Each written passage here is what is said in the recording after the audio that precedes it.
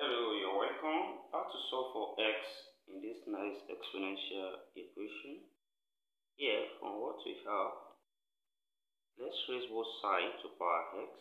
That is, we have 2 raised to power x, then raised to power 1 over x, also equals to, here, also we have x raised to power 32, then raised to power 1 over x as well. Then from the law of indices, this power multiplies and here x will cancel x. Then we are left with 2 now, which is equals to, here this multiplies as well. And this gives us x raised to power 32 over x. And also, in the next step, let's raise both sides to power 1 over 32.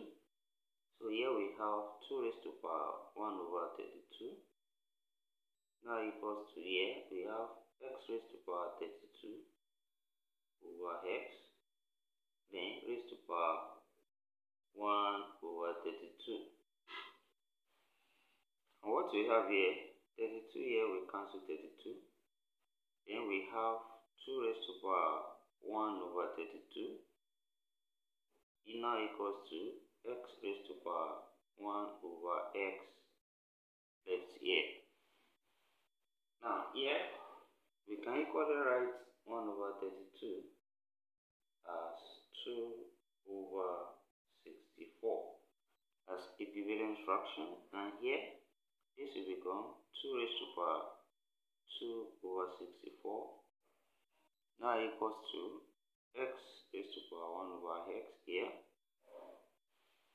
and here, we can write this as 2 raised to power 2, then times 1 over 64 here.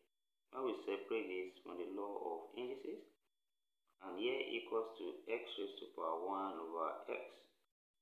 That is 2 raised to power 2 here is 4, so we have 4 raised to power 1 over 64, then equals to x raised to power 1 over x. And also, we can write 1 over 64 as equivalent fraction of 2 over 128.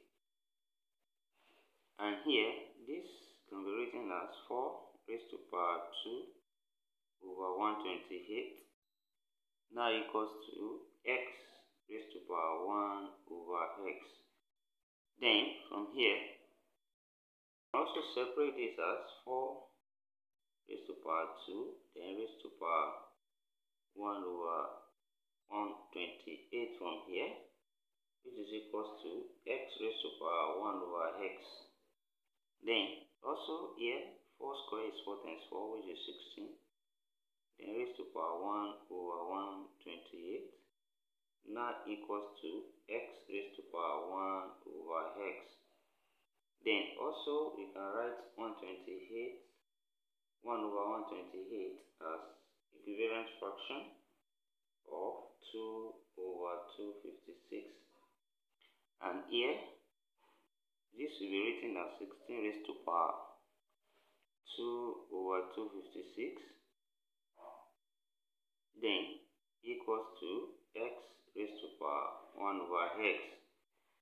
Then here as well, this can be separated as 16 raised to power 2, then raised to power 1 over 256 from the law of indices, and here equals to x raised to power 1 over x.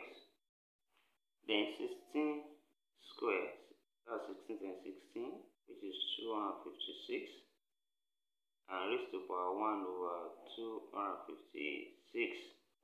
then equals to x raised to power 1 over x. That is, from here, we have the same pattern of, the number here is also the denominator here, also x is also x here. So therefore here, we can conclude that x equals to 256. So here we have the solution to this problem. And from what we have here, when we put x equals to 256, this becomes 2 raised to power 256 is equals to 256 raised to power 32. Then we can still leave this as 2 raised to power 256, and here we can express 256 here in base 2, and this is 2 raised to power 8, then raised to power 32. And when this power multiplies here, this gives us 2 raised to power 256 now equals to 8 times 32 also is 256, so we have 2 raised to power 256. And here we have the left hand side equals to the right hand side.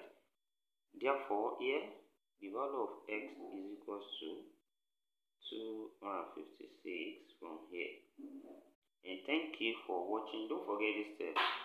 Subscribe to my channel and turn the notification bell on. See you next class, and bye for now.